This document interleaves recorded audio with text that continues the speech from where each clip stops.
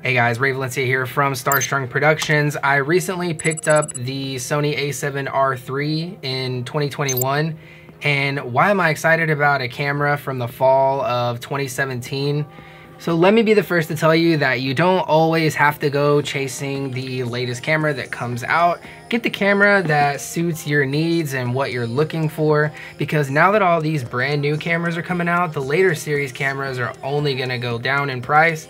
I actually picked up this a7R III for under $2,000 on New Year's Day versus the other Sony bodies that are coming out, and there's a lot coming out right now, including the Sony a7S III, which I've used and it's incredible, and I still may get one down the road. Also the Sony FX3, the FX6, and the Sony Alpha 1. I've been on shoots with all of these except for the FX3, which just got announced, and they are all incredible cameras, but I'm looking in the price range between $2,000 and $2,500 for my second camera. I narrowed down my choices between the a7R III versus the a7III. And I really just got this camera for stills because I have an a7S II for video, but what I've come to find out is that this is actually a really good video camera as well. And as you can see, I have it all rigged out for video here because I've taken it on 5 paid shoots now, and it's actually starting to take the place of my a7S II for video in most situations. But prices are going to be dropping very soon because there are so many new camera bodies coming out, and be looking out for sales because the prices are dropping on this. I got this bundle on sale for $1,993 on New Year's Day from Focus Camera. You can also get it on Amazon. I'll leave links to everything below if you're interested in picking this up for yourself. And it also came with this free case, Wasabi battery charger, a Sony Tough card. It's one of those ones that you can leave underwater for up to 3 days, and it's supposed to be semi-indestructible. So straight out of the box, there are a couple differences, and I don't know if you know this or not, but the S series and R series cameras come with the battery charger. The a7III does not come with a battery charger. This is the BCQZ1 battery charger. It is $100 if you buy it separately, but I don't know about you guys, but I haven't had super good luck with third-party battery chargers. Like I said, this one came free with it. It's a dual charger. I haven't even tried this one out because I have the official Sony one. So leave me a comment below. Let me know if you've had any luck with third-party batteries or third-party chargers that work well. So straight out of the box, the Sony a7R III has an advantage over the a7 III. It's a $100 charger. I'm gonna give this one to the Sony a7R III. So if you're coming from an older camera like I am with the a7S II, the dual card slots is awesome, having redundancy. And also there's a UHS 2 card slot on here as well, which is much faster. And I have been able to use that with the Sony Tough card. It's the V90 card that came with the camera, and it does buffer very fast, but definitely notice the biggest difference whenever you're like offloading the card to a computer. It's awesome having the dual card slots, so this is a draw because they have the same in the 2 cameras that I was considering, but it is an awesome thing to have. Another difference between the a7 III and the a7R III's body is that the a7R III is slightly better weather sealed and has more of the magnesium alloy on the body itself. All of the connections on the side are the same, except the R3 also has a flash sync port. Another difference between the bodies is the a7R III has 3 memory recall slots on this mode dial, and there's a button to change in between the different modes that unlocks the dial.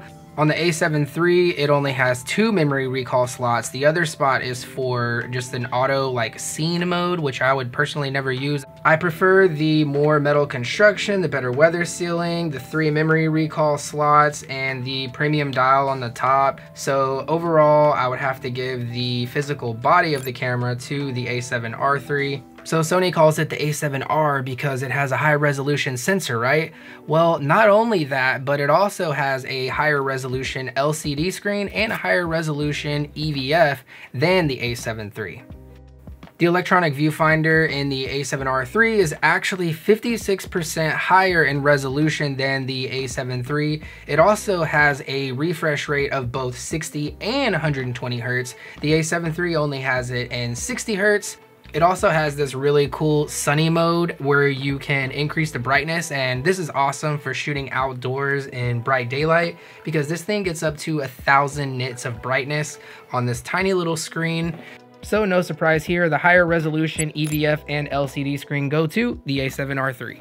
The a7III uses the full frame for 4K mode, but it actually downscales a 6K image down to 4K, resulting in a sharper image, less noise, and less moire and aliasing. And when the a7III uses the crop mode, instead of using the 6K portion of the sensor, it just uses the 4K portion of the sensor, which is still super sharp.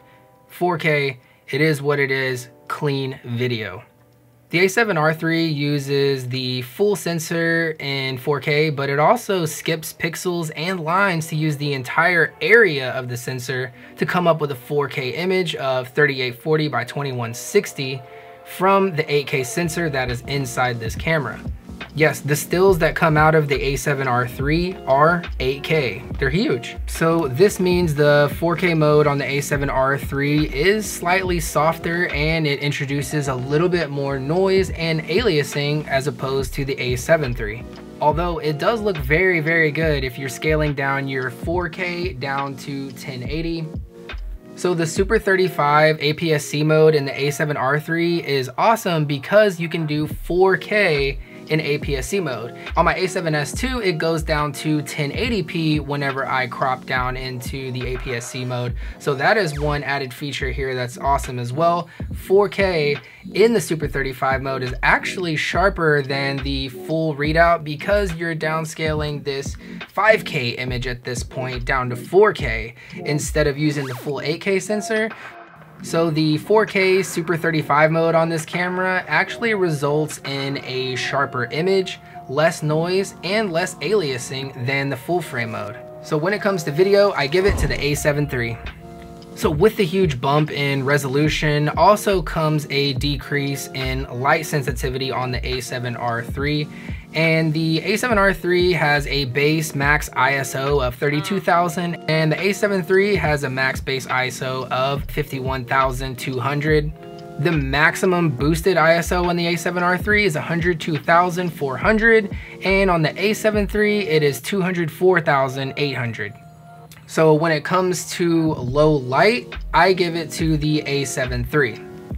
So one major difference is the a7 III came out about 6 months after the a7R III and featured a way better autofocus system than this camera. Now don't get me wrong, the autofocus in here is incredible. I love using the animal eye autofocus on my dog, as well as the subject detection and face and eye tracking and everything for stills. Both cameras have 425 contrast-based autofocus points. The real difference is in the phase detection autofocus points. The a7R III has 399 phase detection autofocus points, which covers 47% of the sensor. On the other hand, the a7 III came out 6 months later and covered 93% of the sensor with 693 phase detection autofocus points. So for autofocus, I would definitely give it to the a7 III. Although the autofocus on this camera is nothing to laugh at either, the eye autofocus works incredible. I recently used this at a Disney wedding and it was able to subject track my bride that was coming, not my bride, on a bride walking down the aisle, and it kept her perfectly in focus with the lens wide open, and that is such an important shot that you just cannot miss. Okay, so let's let the camera out of the bag. The cat out of the bag, and let's talk about resolution. So there are a few differences in the sensors that could determine which way you go. Obviously, with the 42.4 megapixel sensor, it has 75% more pixels than the a7 III, although that does come with a few caveats. The a7 III is better at low light and it also is sharper in video. The a7R III has 42 megapixel sensor, but it has no AA filter. There's no low pass filter on there, which makes for sharper images, although without that filter, it makes it more susceptible to moire and aliasing on certain patterns. I'm coming from the a7S II, so I already know all about moire and avoiding certain patterns as it is. So this really didn't deter me at all from choosing this camera. Although the a7 III is better at low light than the a7R III, this is still nothing to laugh at in darker situations. Shooting with the a7S II alongside the a7R III was a world of difference at night. The a7S II was way cleaner. The a7 III is that middle ground where it's at 24 megapixels, so it's just the sweet spot in between the a7S II and the a7R III as far as resolution and low light capabilities. I already found great use for the 42 megapixel sensor because there was a case where I really needed to crop. I recently went to the Super Bowl boat parade in Tampa Bay for the Tampa Bay Buccaneers, and the longest lens I could find was a friend's 70-200 Canon. So I used a Metabones adapter, but the farthest I could go was 200 millimeters. The great thing about the a7R III, the crop mode goes down to 18 megapixels. On the a7 III, when you crop down, you go down to 10 megapixels. So I don't find that super usable. That would be less resolution than my a7S II for stills in crop mode on the a7 III. So the a7R III, I didn't use the crop mode. I just shot in the full frame mode, 42 megapixels, but with that high resolution, I was able to punch way in and crop my shots in. And this is a perfect example whenever you don't have enough reach, but you need to crop in to get the shot. To me, the 42 megapixel full frame mode and the 18 megapixel crop mode meant more to me than the a7 III offered with 24 and 10 megapixels.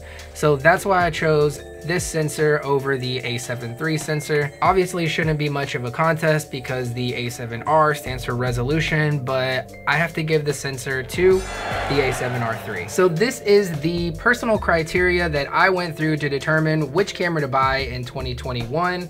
Leave me a comment below, let me know which camera you'll be picking up, and if this helped you out, hit the like button, subscribe for more filmmaking videos just like this one, shoot for the stars, and I will see you very soon in the next video.